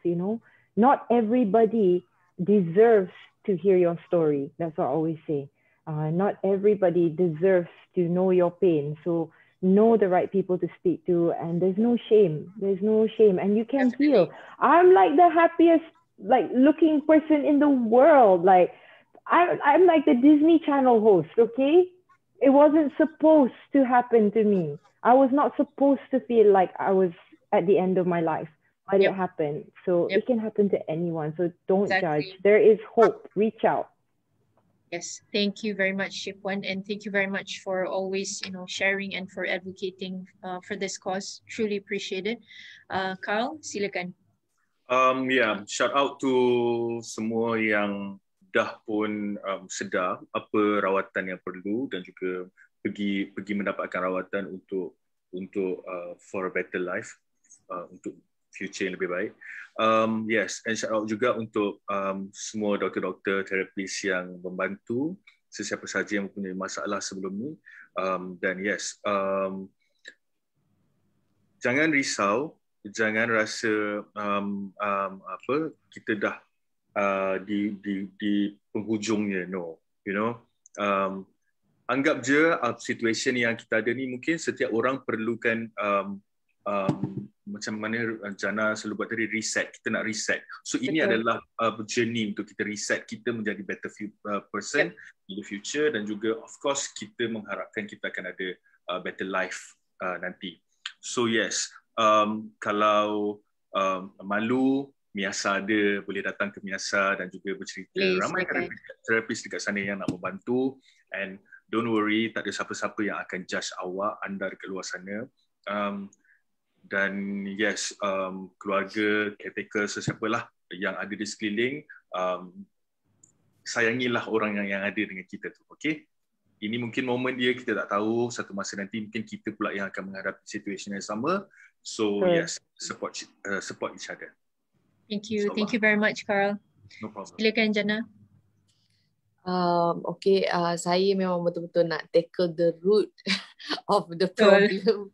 Sebab saya rasa mental illness ni is actually a cycle. So pada saya, kalau untuk berkeluarga tu, tolonglah pastikan yang anda betul-betul bersedia untuk ada anak-anak, dan pastikan anak-anak tu mendapat kehidupan yang cukup dari segi kewangan dan sebagainya, ada cukup perhatian terhadap anak-anak tu, sebab anak-anak ni yang satu hari akan menjadi satu generasi, next generation yang akan menjadi orang yang seterusnya untuk ada sebuah keluarga pula. So itu yang menyebabkan kita punya masyarakat ni lebih memahami kan, lebih berjaya. Untuk menjadikan sebuah masyarakat yang berjaya, sukses dan sebagainya adalah kenalah daripada lahiriah dia tu, lahirnya anak tu didiklah dengan penuh cara yang elok, jangan kasar, bagi tahu benda elok, bagi cukup pendidikan. Sebab saya memang sangat kesian dengan anak-anak yang tak cukup, serba kekurangan. So jangan expect seseorang tu jadi bagus tanpa bagusnya kita punya corak tu. Betul. Terima kasih banyak. Itu je lah. Thank you very much, Jana. Okay, so we have come to the end of the session. Alhamdulillah, thank you so much everyone for tuning in. We really hope, I really sincerely hope that it was a beneficial session. Semoga bermanfaat buat semua. Ia bermanfaat buat saya, sudah tentunya seperti biasa. Semua sesi yang kita lakukan memang sangat bermanfaat. Alhamdulillah. So I just want to end it with saying, those of you that are struggling, there is a way out. Okay, you are not alone. Mungkin kita berada dalam saat dan fasa di mana kita nampak jalan tu gelap gelita, kita tidak nampak jalan keluar. But I promise you, insyaAllah, hearing from all of us, jalan keluar itu ada, pertolongan itu ada, anda boleh sembuh. You can recover. Treatments are available. Treatments are available. Wanita, saya ada tambahan. Okay. Boleh. Dia fikirkan balik, sebenarnya anak-anak yang dari keluarga yang tidak sempurna adalah anak-anak yang kuat. Betul. So jangan pernah rasakan ketidaksempurnaan itu membuatkan anda lemah, tapi sebaliknya ketidaksempurnaan itu yang akan menjadikan kita anak-anak orang manusia yang berbeza di masa akan datang. So anggaplah segala ujian yang ada sekarang ni Allah bagi kat kita ni akan menjadikan kita orang yang lebih kuat daripada orang lain. Ini adalah positif saya yang saya rasa saya pegang lah. Mungkin ujian yang Allah bagi ni sebab kita mampu. Kalau kita tak mampu, Allah takkan bagi. Oh, it's true, Jana. I totally agree. Very, very true. Only through adversity do you know your strength. Yes, kalau semua senang, kita tak tahu ketabahan akan kita. jadi manusia yang average lah. Yang Betul. And you know, Jana, stagnant. I always say kan that hanya dengan Allah SWT memberikan saya penyakit ni, saya belajar tentang empathy, saya belajar tentang kesusahan dan kepayahan orang lain. Kalaulah saya tak ada penyakit mental, Jana, saya hampir boleh guarantee yang apa yang Jana kongsikan tentang kesusahan tadi saya tak boleh relate sebenarnya. Betul kan? Rasa macam yes. Betul. Yeah. Benda tu tak relevan sebenarnya kepada kita dan kita tak dapat rasa. Tapi bila Jana bagi tahu je aspek tu, saya nak menangis sebenarnya, because I can totally relate. We can feel it kan, Carl dengan Cik Puan. Because now we know sebenarnya, look, you know, Allah nak ambil sesaat je dia ambil, terus tak boleh berfungsi cerita dia. That's right. Done. Exactly. Finish without our thoughts and health. Betul. But the message of hope is this, guys. For those of you that are watching, kalau anda ada penyakit mental, let me tell you one thing. You can thrive in this journey. Do not think that with a mental health condition you can't recover. Do not think that you cannot be a better person, because you can and you will, inshallah. Okay, so take it from all of us. I hope you feel inspired by the stories of Cik Puan, Carl Shafriq dan juga Jana Nick. And I want all of us to understand that we all have a role to play and we can make this world a better, a safer world for the future generation and the generations that follow, inshallah. Dan saya juga nak mengambil peluang, guys, because of the whole pandemic of COVID-19, dengan the rocketing numbers of COVID-19, kita dah banyak kehilangan orang yang tersayang. I urge everyone, please adhere to SOPs, guys. Please help us to break this chain of COVID-19 and flatten the curve. We all have a role to play. Dan juga a shout out to all semua wirawati petugas barisan hadapan. Terima kasih yang tidak terhingga. Thank you so much for all that you guys are doing, putting yourselves in harm's way, tak dapat berjumpa dengan keluarga dan sebagainya. Allah sahaja yang dapat membalas segala jasa-jasa anda. Thank you so much, and we are all in this together. Our prayers, our hearts are with you. Thank you so much. And Malaysia, let's do better, guys, inshallah. Okay, thank you so much, everyone. We can do it. Thank you, Bonita. Thank you, Bye. Thank you. Diana. Bye, Carl. Thank you, Carl. Take care. Take care. Assalamualaikum. Waalaikumsalam. Waalaikumsalam.